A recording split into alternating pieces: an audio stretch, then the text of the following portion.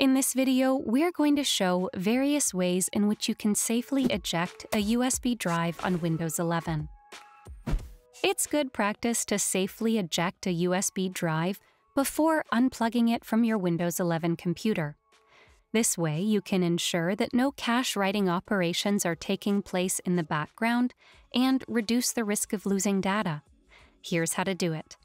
Click the Show Hidden Icons button, up arrow, on the taskbar. Locate the USB icon in the system tray.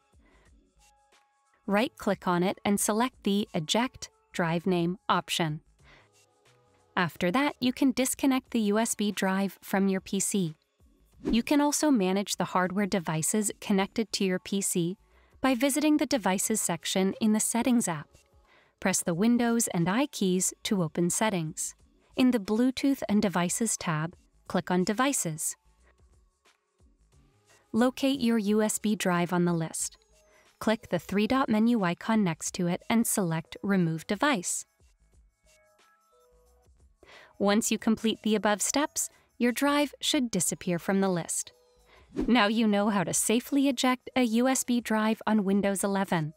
For more tech tips and tricks, subscribe to Guiding Tech and discover one of these videos handpicked just for you.